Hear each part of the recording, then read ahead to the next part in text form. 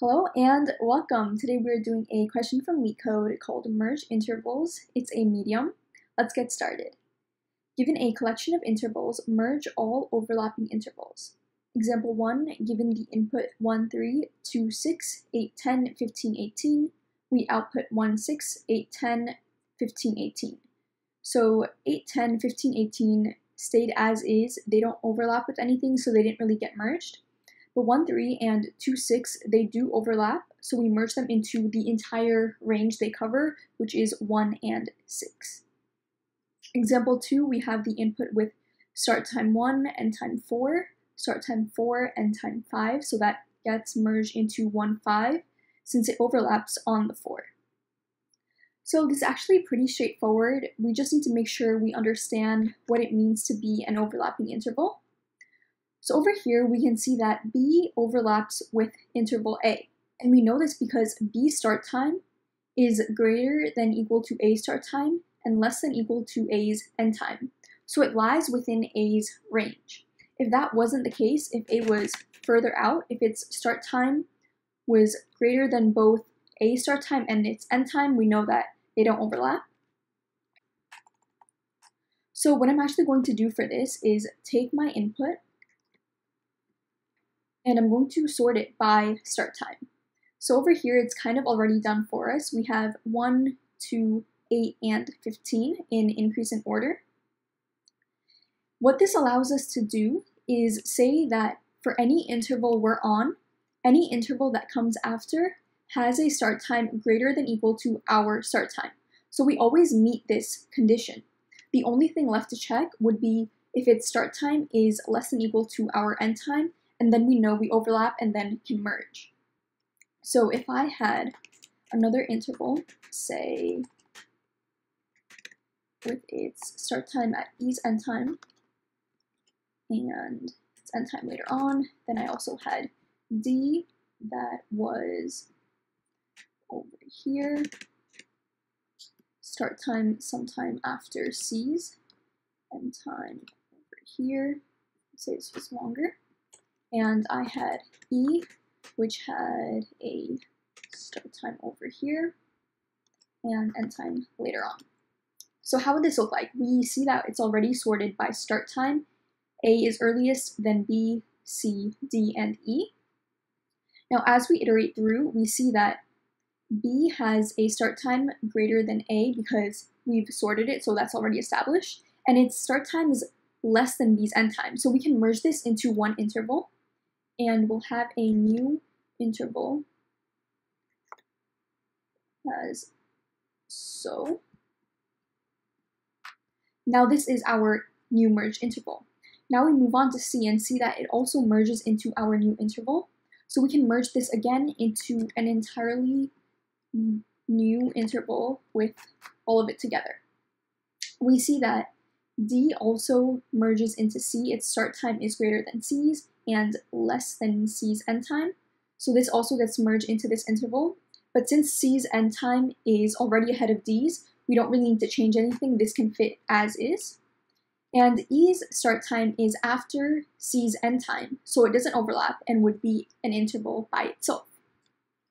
So that's the intuition behind the solution. Let's just go ahead and code this up. So if intervals is empty, we return the empty list. And I'm going to have a list called result to return my final answer. Now the first thing I want to do is sort by start time, so intervals.sort. This is just the default function which takes the first index to sort of all the intervals in that list. So this is going to sort by start time. And now that is done, I can go through and iterate. So for interval in intervals, when do I add the entire interval to my output list? Well, if it's the first interval or if there's no overlap. So if result is empty or there is no overlap. So the last thing I added to result, its end time is less than my start time. So that means that interval has already ended and mine's going to start sometime after.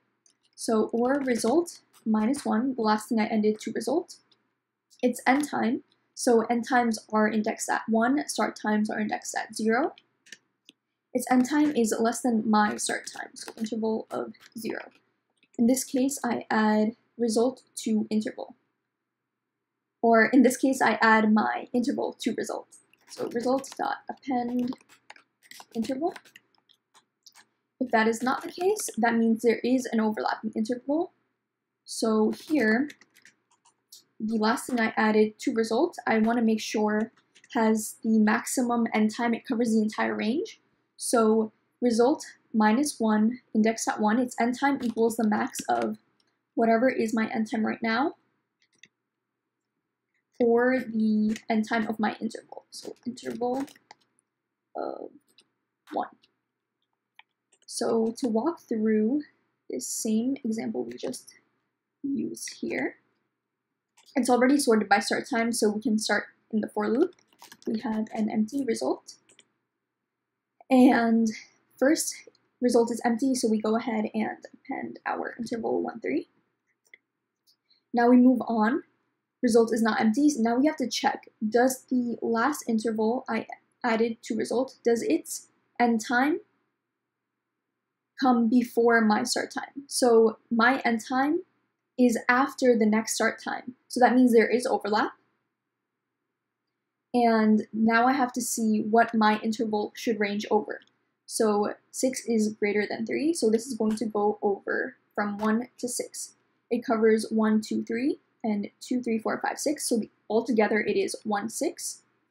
Now I move on to my next interval, and I see that the last thing I added to result had an end time of 6, which is less than 8, so there's no overlap here. And I add the entire thing to result. And same with 15, 18, no overlap, so I add the entire result. And as we can see, this is exactly what we were expecting. So I'm going to go ahead and run code after I return result. Run code, accepted, and submit. And it is accepted as well. If you have any questions, let me know down below. Otherwise, I'll see you next time.